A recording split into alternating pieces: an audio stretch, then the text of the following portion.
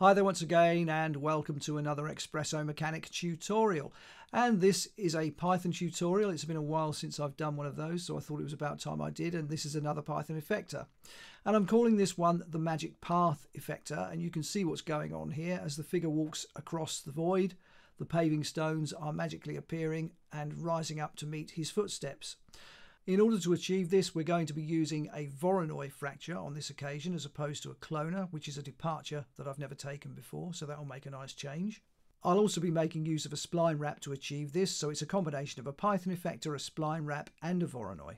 But anyway, that's what we're going to be about in this tutorial, so without further ado, let's see if we can make this happen.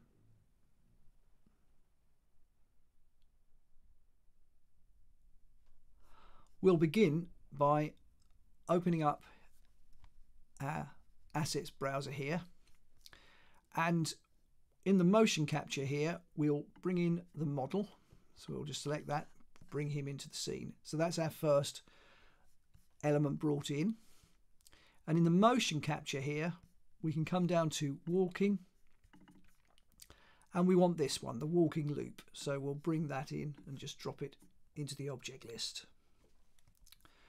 Okay, so we've got that sorted out thus far. The next thing to do is assign the actual walking loop to the character. So we'll select that, and the source character here, we need to drop the walking loop into there. And straight away it snaps into place, and if we play the timeline, we can see that our character is walking on the spot. Well, we don't want that, so all we need to do is drop our character here into the motion offset, so we can drop that in there and then he walks. Fantastic. So we've got the thing that far. Let's just see where we are here with the character. I'm just going to switch those to invisible so that we can just see the man without the actual rig around him. Okay, great. So we've got our first step complete and we can move on to the next step. The next thing I'm actually going to do is bring in a tracer. And because our character was selected when we brought the tracer in, he's now in the trace link. So that's fine, and it's all going to work for us. Now what I'm going to do here is actually measure the distance of one step. So when our character moves from his current position, he's going to take a step and he's going to go to around there. If we switch to our right hand view, I'm just going to hit object so that I can see more clearly what my character is doing. Yeah, that will be fine. Okay, now we can see that the tracer has drawn a spline, and we can measure the distance of that spline. What we need to do, we'll just bring in a null object. We'll just call it Expresso. There's no real need to, but we will anyway. Give that Expresso null the Expresso tag, and then all I'm going to do is drop my tracer into here, give it an object port at the output stage, and then in my general menu here, I can grab a hold of a spline, bring the spline node in, connect the object to the object port, and then give this a length port. And then all we need to do is get a hold of a result node, and we can plumb the length into there, and we get the length of our step. So that spline that's been left by the tracer is 78.124. or 174, and that's a magic number. If we get a hold of our calculator, what we're going to do, we're going to allow the man here to take 20 steps. So if we multiply 78.174 by 20, we get 1563. We can forget the 0.48, but the important thing is 1563. Now that length there, or that number there, is going to be the length of a spline for our path, and that's what we're going to draw next. We'll just close the calculator. I'll switch to my top view, so F2, and get a hold of the spline pen, and we'll start playing around with this. Okay, we can draw the spline pretty much anywhere we like, so we'll start here. And you don't have to be particular about how you draw this, however you wish to, really. You know, it's not an exact science drawing this spline for our path.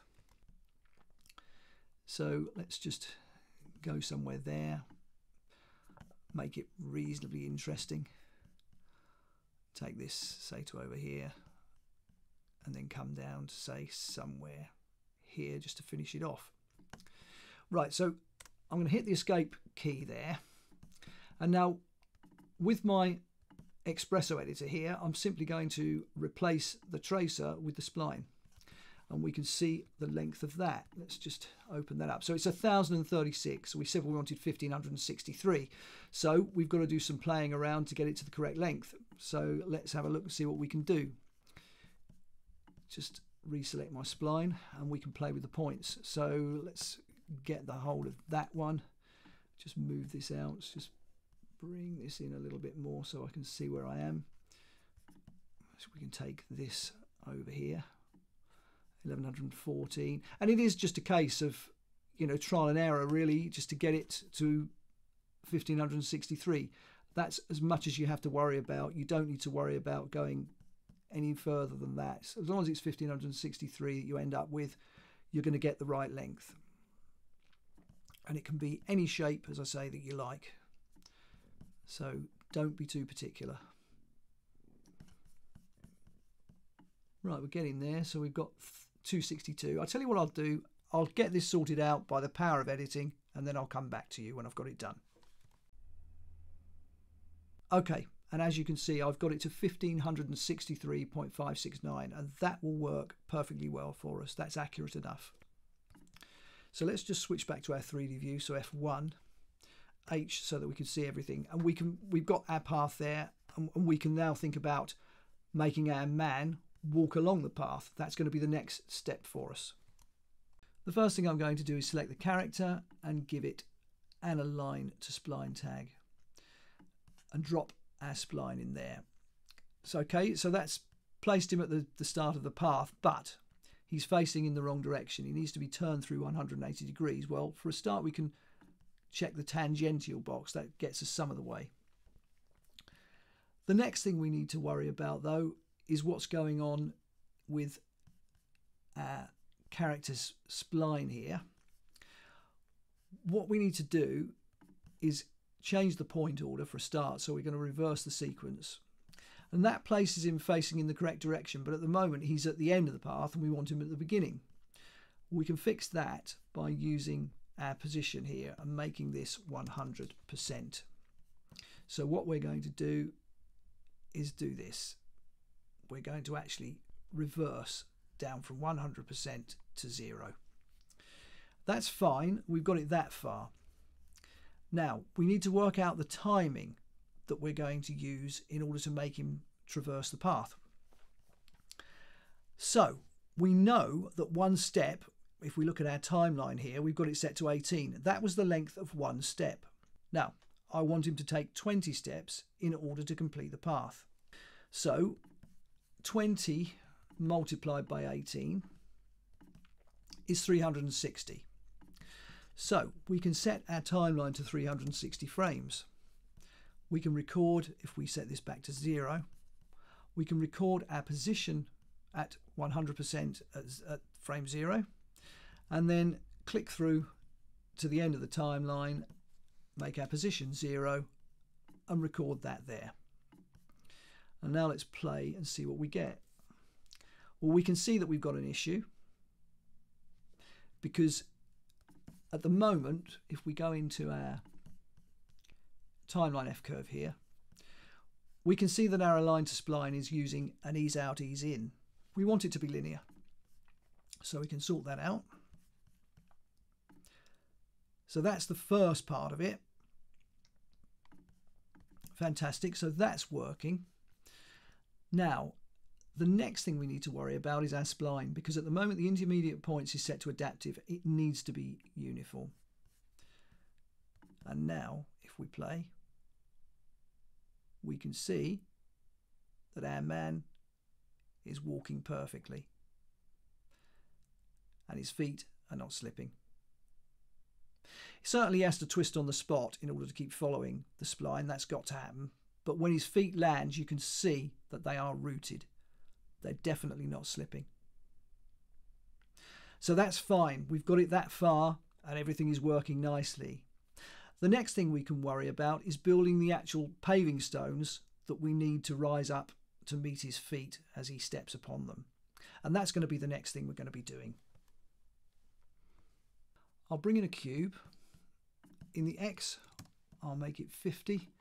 In the Y, 2. And finally, in our size Z, I will make it 100. Segment Z, I will also make 100. And that gets our cube set up as it needs to be. Moving on from here, I'm going to bring in a spline wrap and drop that into my cube.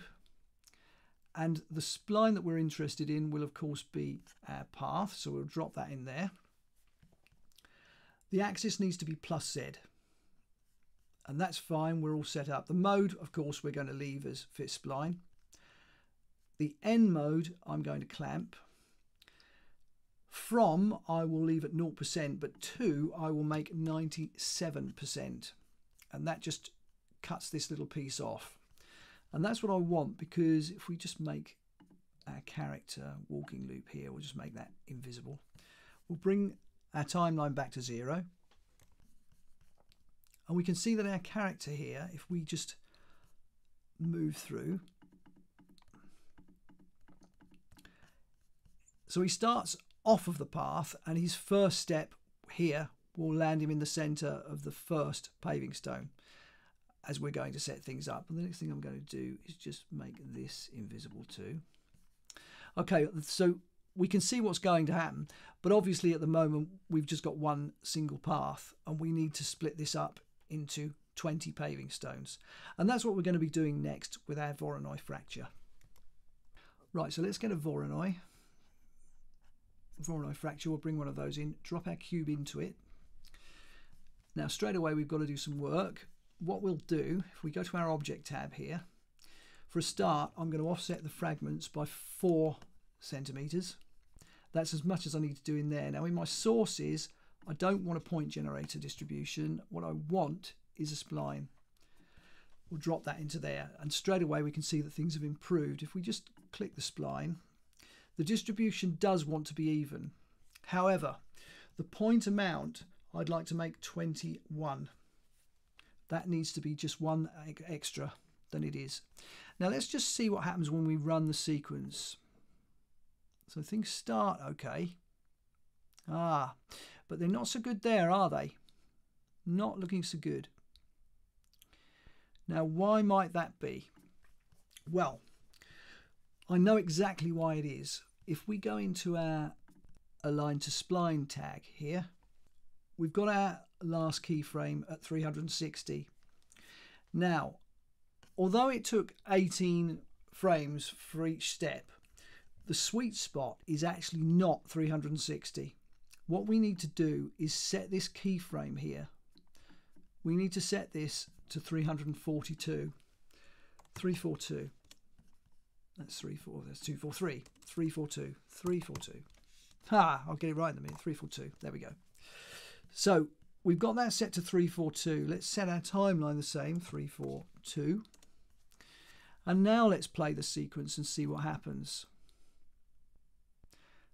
And we can see that he's hitting the center of each paving stone correctly. So that's important. I didn't want to show you that earlier because I needed the Voronoi set up before I could actually show you it. But you can see that that's really improved things. And there's still no slippage. His feet are landing and they're working perfectly. So that's what you've got to do. You've got to set this up at 342 frames and make sure that that's working correctly. So that's fine. Everything is working so far. Now there's a few more things that we need to do. So if we go back into our Voronoi fracture here, the detailing is something that we need to look at. So we'll enable the detailing, and then we can take a look at what we're actually going to do in here. Now, most of this can stay the same. We don't want keep original surface. We'll switch that off. And straight away we can see that we've got a very, very odd shape going on here. But if we switch to our right hand view, so F3, we can see that we're affecting the actual depth of the objects. The Y scale is what we're affecting here, as well as the X and Z. What we need to do is make this 0. That's fine because now we have flat stones, which is what we want.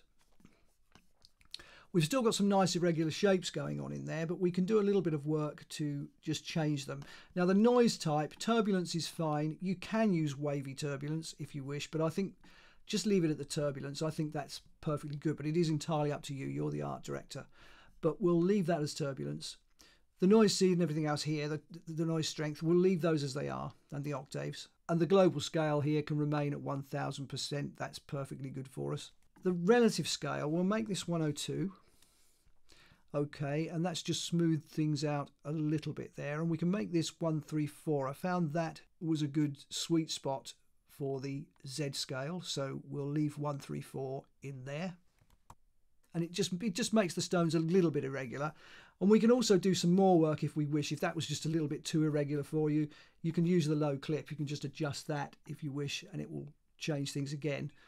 It makes the stones alter their shape very, very slightly. I mean, we can put a little bit of that in, maybe about 10 if we use that.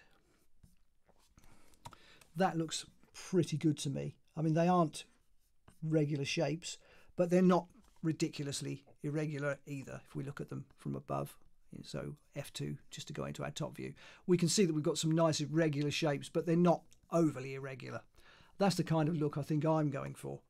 But as I say, entirely up to you to art direct this in any way you choose.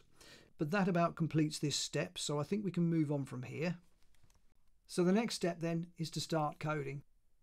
What we can do first is bring in the Python Effector, and the Voronoi Fracture is selected, so we can see straight away that the effector has been assigned to the Voronoi Fracture. If we come to our effectors here, we can see it's there. Let's start work with this. We want, in our effector tab here, we want full control as opposed to parameter control. We'll then switch to a scripting layout, open in the editor, and we're ready to start work. We'll take away the loop for a start. We don't want that. Execute and bring the path back to where it originally was. Okay, so what do we need to add in? Well, let's start adding some variables. For a start, up here we can say far, because we want the flag array. That will allow us to make the path invisible and visible, or the paving stones invisible and visible. And we can copy this piece of code here, paste in here, and then start doing a little bit of work with this. And we simply need to take this away and put flags in there. So that's created our flag array, or initialized our flag array. And down here we can copy this piece of code and we can just paste it in there, move that back, and we can start doing a little bit of work here. So we just need to say flags, and where we've got mar, just take that away and put far in there. So that'll make sure that everything is updated. Fantastic. So moving on from here then, the next thing to really define is the frame variable, the ubiquitous frame variable. We just put a bracket on the end of there as well so that we don't get a syntax error. So frame is equal to doc.getTime dot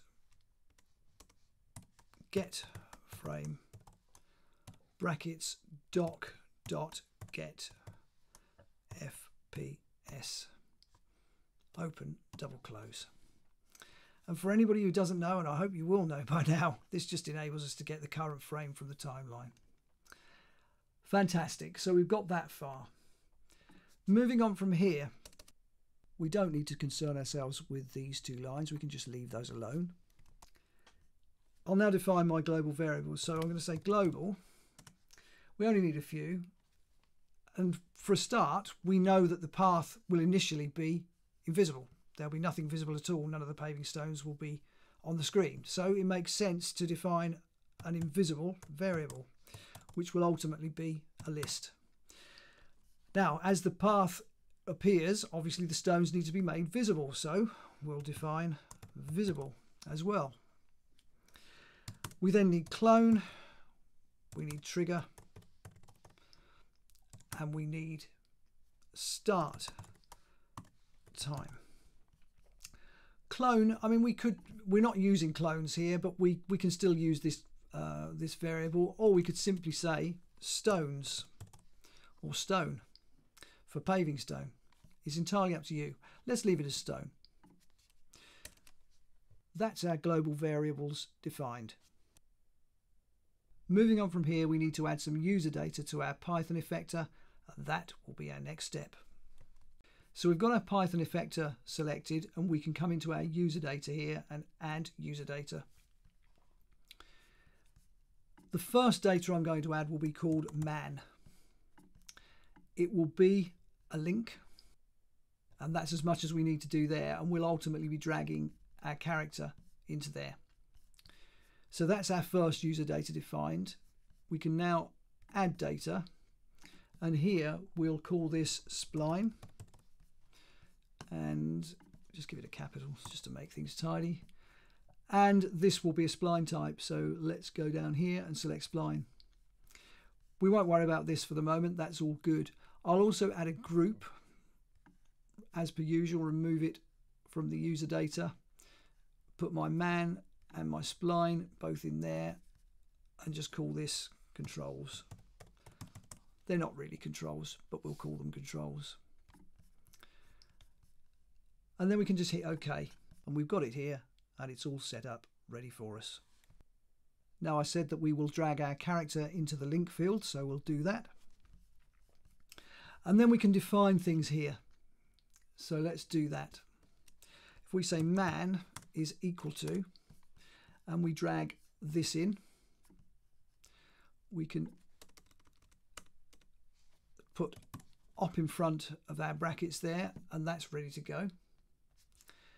And then we can simply add our spline. So we can say spline is equal to, and drag this in, place it there,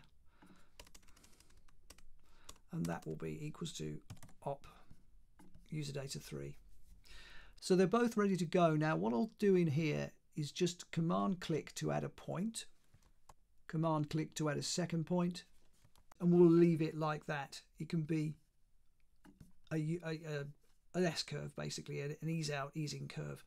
One thing I may do though is work with the tangents. Let's just make this minus 0.25, and then do the same with this one, make this 0.25. In fact, it already is, so we can just leave that alone. Great, so those are set up and they're ready to go. Moving on from here, we can think about working on the main body of what we're actually doing, but there's one more variable that we'll define. We'll actually define pos, and that's going to be is equal to man dot get absolute position. So what we're interested in here is getting the absolute position of the man within our scene. That's what we're going to be using, and we'll use that a little bit later. Fantastic, so we've got it that far, and the next thing we can think about is initializing everything at frame 0. So we can say if frame is equal to 0, and then we can start work. Invisible is equal to an empty list. Visible, once again, is equal to an empty list. Stone is equal to an empty list. Trigger, can you guess what it's going to be? Is equal to an empty list. And finally, start time is equal to an empty list. We can then say for I in range, with a space between the two words, and it will be CNT because we want the count value, so we want the number of stones. So for I in range count, and it will be invisible dot append brackets I. So we're going to take all of our stones and place them in this invisible list. Okay, that's the first thing that we're going to do. And that's all we need to do at frame 0. That initializes everything. The next thing we need to do is worry about defining the one function that we're going to require in order to make the whole thing hang together. And that's what we're going to start on next. So we'll come back up to here and just put a bit of a space there. And we can say def, and it will be magic underscore path, open close, colon. So this will be our function. Now the first thing that we need to do is actually check to see whether or not we've actually got any stones in our visible list. That's the first thing that we need to do. Okay, don't worry about this error, that's not a problem. It's not a problem at all. It might be because I've got a spelling mistake. If I have, let's have a quick look. Yes, I have. I've got a spelling mistake there. That's it. That should fix that. Okay, let's move on from here. So in our function here, we can say if len brackets visible is greater than 0. And from here we can do this. So we can say for I in range, and it will be len brackets visible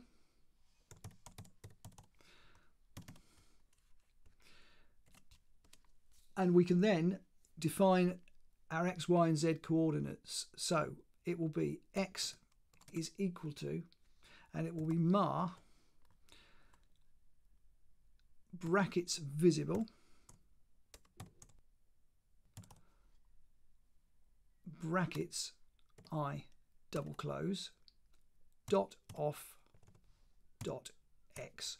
I'll put all of this in and then we'll go through it. So y will equal 0, z will equal, and I'm going to copy this piece of code for this, paste it in here and say off.z. To finish this off, I can simply say mar, open brackets, and it will be visible, brackets I, double close, dot off is equal to c4d dot vector, and it will be brackets x, comma, y, comma, z. So here we're simply, if we've got anything in our visible list, I mean initially we won't have, so everything will be invisible, but once we actually get something in there, what we're going to do is basically say, let's check all of the stones that are currently in this list, and we'll get their current position x values. Their y value will need to be 0 because they will have risen into place and then need to be fixed at position 0 along the y-axis. And we will also require their current z positions. Okay, so we're looking at their position x, their position z, and we're fixing their position y at 0. We can then say that our current stone, which we're going to be using here, because of course we're going through the for loop, and the for loop may only be one element in length initially, but it can be up to 18 or 19.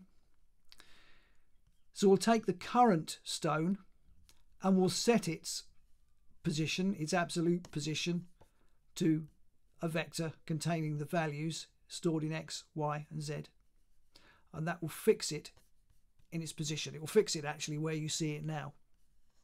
Okay, so that's what we're going to be doing here. So that's the first part of this done. Moving on from here, we can worry about the rest of the body of this function. So once again we can say for I in range, and it will be len brackets invisible double close, and then we can start thinking about what we're doing in here. So we can say if I is in invisible,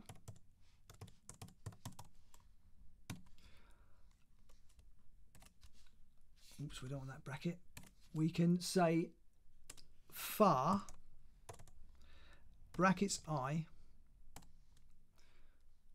and it will be and equals, so ampersand equals, and then our squiggly little line which we've got down at the bottom of our keyboard, brackets C4D dot, and it will be mogen. Just make sure we spell that correctly, mogen, flag underscore clone underscore on. So what we're using here is a bitwise function. It's basically a not and. That's what we're saying here. This is and this squiggly little line means not, so not and. And it allows us to basically switch clones off.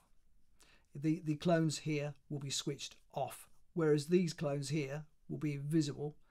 They're going to be invisible, as in the visible list, not invisible. So these are the clones that we want switched on. The clones in here we want switched off. Okay, that's what we're doing. So we can then say diff underscore vect is equal to, and it will be mar square brackets I dot off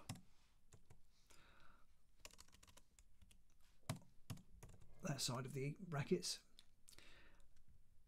minus pos. So we're getting the position of each stone and we're subtracting it from the position of our man. That's what we're doing there. That creates a difference vector, which is why we've got diff vect there. The next thing to do is create a distance vector. So we can say dist underscore vect, and it will be is equal to, and it will be diff underscore vect dot get length open close, and that will create the actual distance vector. So that will be the distance between the center of our stone and our man's current position. That's what we're getting there, and that's going to be useful to us because we're going to be using that to switch the stones on. So moving on from here, then we can say if dist underscore vect is less than or equal to, and we've got to define a value. Well, I played around with it and the sweet spot I found was 80. So if the length of our distance vector, so from the point of where our man is here to the center of this, if it's less than or equal to 80, then this condition will be satisfied. So from here we can take the next step and we can now say if len visible is less than or equal to, and we'll say 18.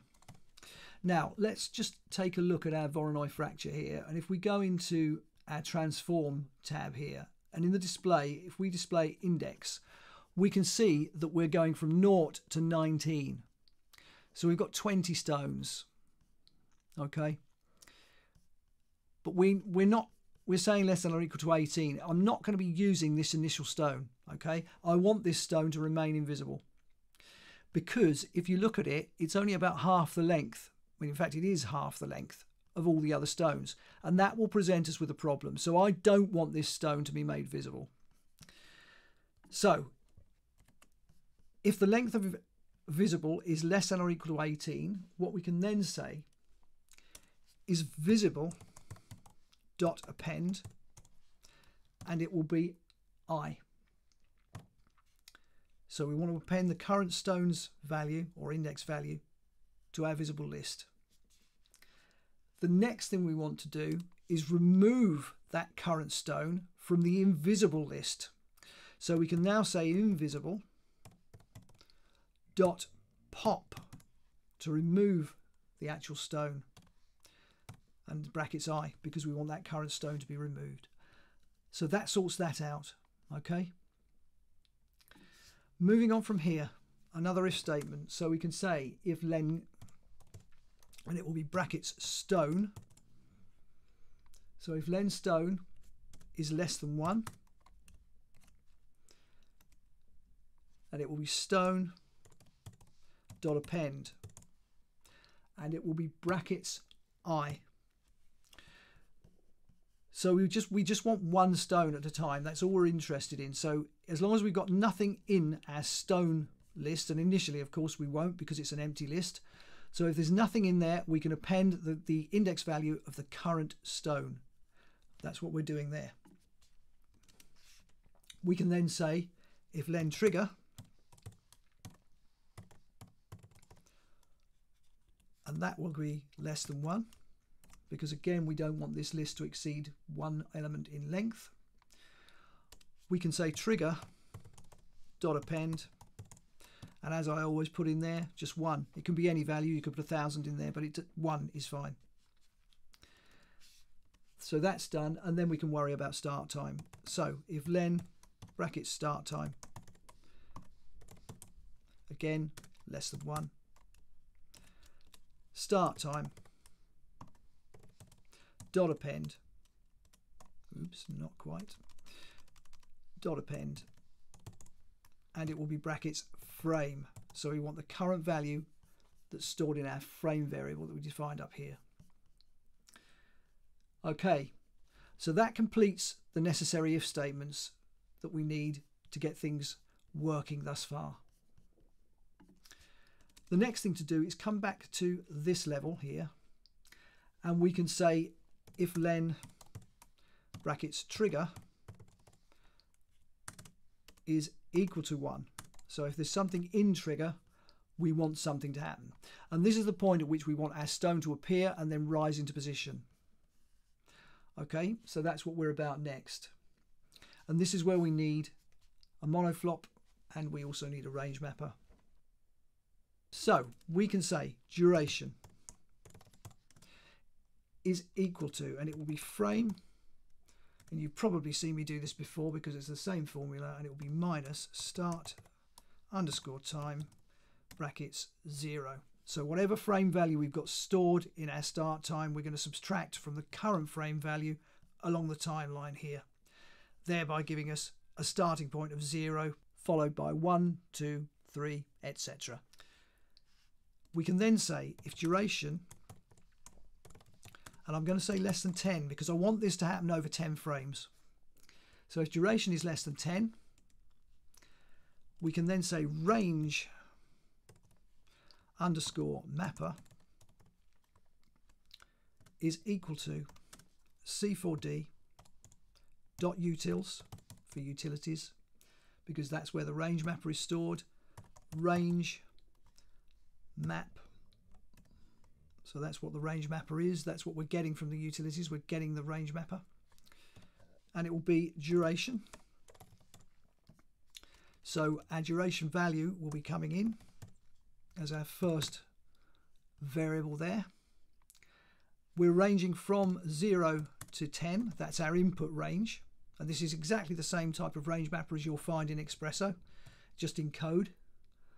We can then say that we want our stones to start from minus 10. Okay, that's going to be their starting position. So they're going to end up at 0, but they're going to start at minus 10 and rise to 0. And then it will be comma 0, comma false, comma spline. So our output range will be minus 10 to 0. We've just said that, and we've got a false in there because we're working with a minus value.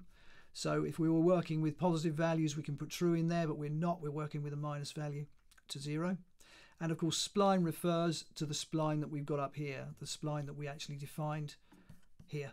That's what's going to be pulled in there. Okay, fantastic. So that's all done.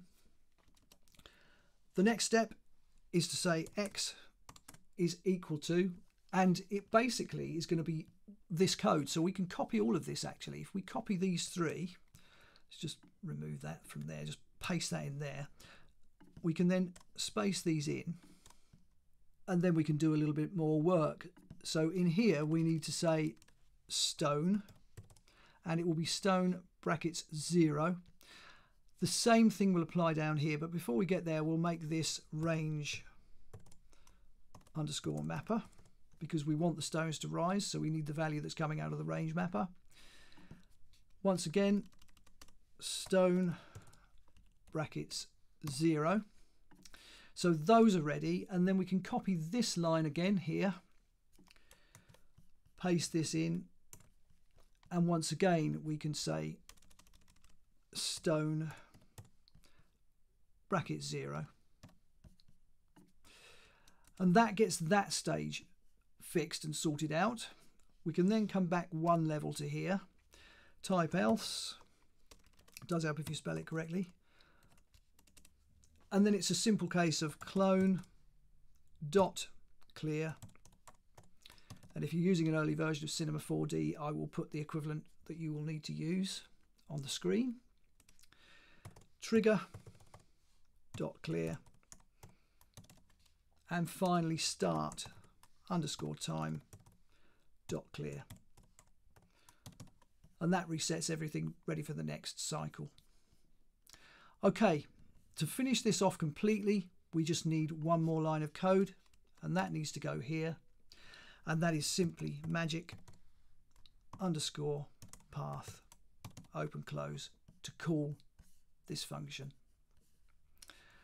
Okay, so we've got to the moment of truth, because that completes the code. That's as much as you need to do to make this work.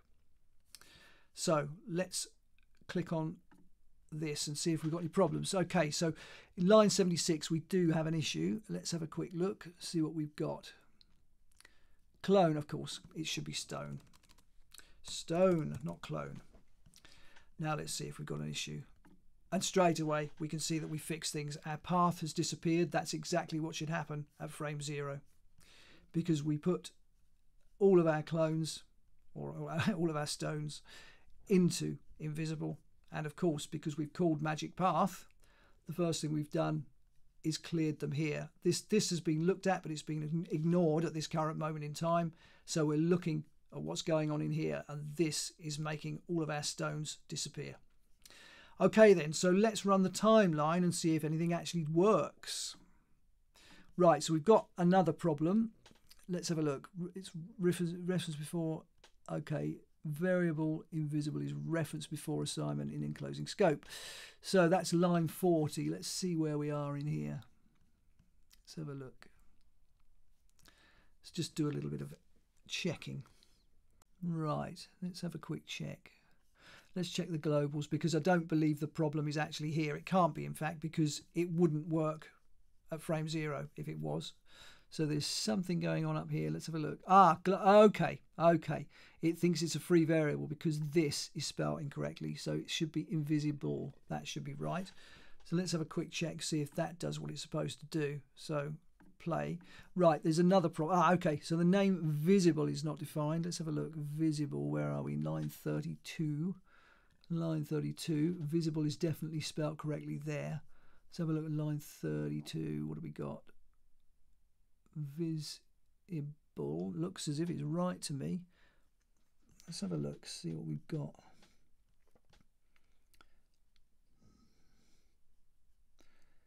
If len visible. Have we got anything else spelt wrong? Can't see anything else spelt wrong down there. Yeah, there's something else. I think it could be that there's something else causing that problem. Let's just take this back to 0 and run this again. Where are we? It's not that actually. Local variable range mapper is referenced before assignment. Local variable range mapper, where are we? Line 69. Let's have a look, see where we are. Something's not been... Let's have a look. Range mapper. Range mapper is... Oh, I see. I can see what the problem is. They need to be tabbed in one more level. Let's go back and see what we've got now. Well, we got one stone rising. Local variable range mapper reference. Let's see, what's 69? Where are we? Range mapper is equal to... I think I see what it is. The else and these, they also need to be tabbed in. Yeah, they've got to be level with the if else. This is the if else here. So that hopefully has improved things. Let's see what happens now. No, it still thinks local variable range mapper assigned reference before assignment. Why is that? Why is that? Very, very strange. I mean, it's assigned here and then it's referenced here.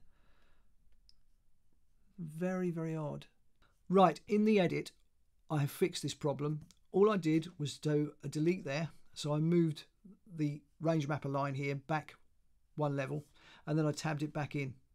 And that, if we go back to 0 and play, has solved the issue. But we've still got another issue. As you can see, we're only getting that first paving slab rising up. So why might that be? Well, it transpires that this character shouldn't be in this motion offset here. Now, when I did my original magic path effector, which is this file here, if we go into our Python and open this up, just so that we've got the same code, and we can see that everything is exactly the same. Now, what we've got, if we look at our character, I've still got my male puppet character here with my character in it. My Voronoi fracture is up here and my walking loop is here and my motion offset. So I haven't got my character in the motion offset. And yet everything is working fine. We can see that it works perfectly well, can't we? However, if we switch back to my tutorial file here, open my Python up again in the editor so that we've got the code visible.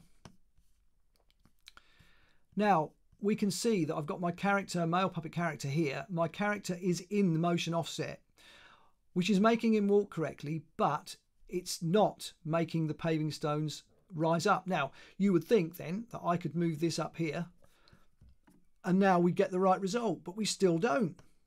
So something very quirky is going on here. I would have expected that to work. It should, because it's now set up the same way as it is in here. We can see that here we are, male puppet character is in there, and our motion offset is there with just the walking loop in it, which is what we've got there. If we open this, we've got the mocap hips, or mocap rig with the hips and everything else in there too. So that's the way it's set up in my original file, but it still doesn't work here. So there's something weird, and really weird going on here. I mean, it's not even bringing the first stone up now. So what do we need to do? Well, I've found that all we need to do is drop the character there, and let's see what happens now. And straight away, it works. I mean, answers on a postcard. I don't know what's going on there. That's something very, very strange indeed. But as you can see, it's now working perfectly. And I'll be very interested to know if you're getting a similar problem to this. You know, when you set your thing up here, do you get a similar problem? Because it's very, very interesting that that's gone on there, and I've got no explanation for it. It could be a bug. It could just be a ghost in the machine thing again. You know, it's just a little quirk that's happened. I just don't know what it is. But as you can see, everything is working really nicely now, and our character is walking along the path, and the stones are rising up to meet his footsteps, as I've always planned they should do. Right, so let's just close down the scripting layout and return to the standard layout, and we'll just take a bit of a look at this and perhaps set up an interesting camera angle, and then we can see things moving through. We'll also go into the Voronoi fracture, into the transform, and select none so that we don't see the stone's index values. And there we go, we can see it working really nicely. But yeah, so we can imagine that this is a pathway over a river perhaps. You know, there could be land here and land over here that he's walking towards, and there could be a river flowing by, and these are rising up out of the river maybe. You know, or it could be a pathway through an enchanted forest, and you could have flowers growing up on either side of the path as he walks along. You know, there's so many ways you could do interesting things with this, really. And it might be the sort of thing that would look interesting perhaps in a music video, or, you know, maybe even a feature film, a sort of fantasy feature film, I don't know. But plenty of possibilities with something like this. But I'll leave you to have a think about what you might do. Anyway, there is one last thing I want to show you before we finally finish the tutorial.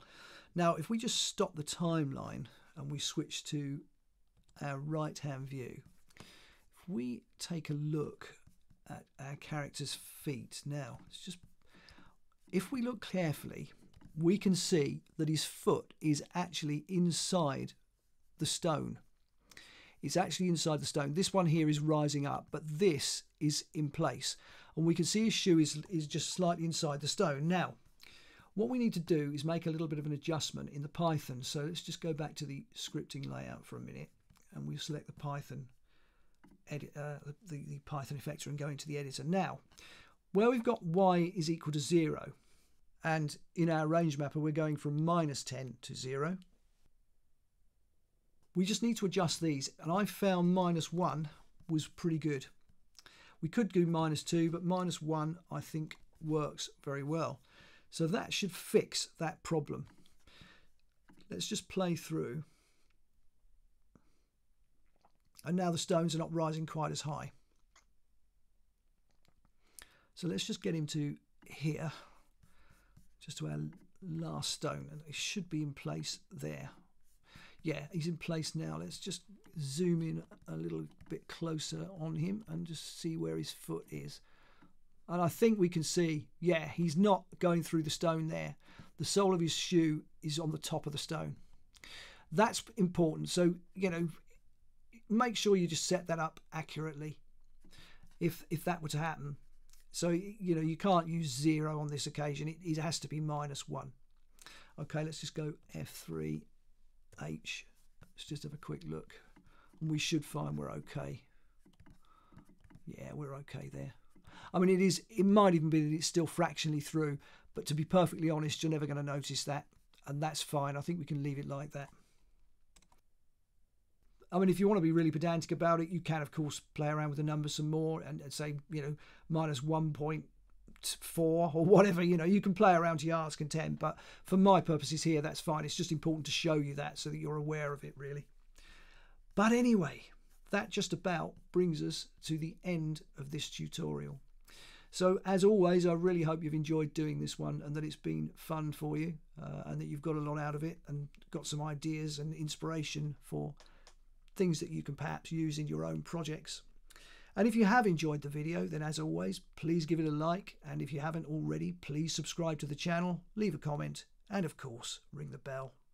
And wherever you happen to be on social media, then please do share this video, because all this good stuff really does help keep the channel moving in the right direction. But anyway, for now, that just about brings the curtain down on this one. So I'll see you very soon on the next tutorial.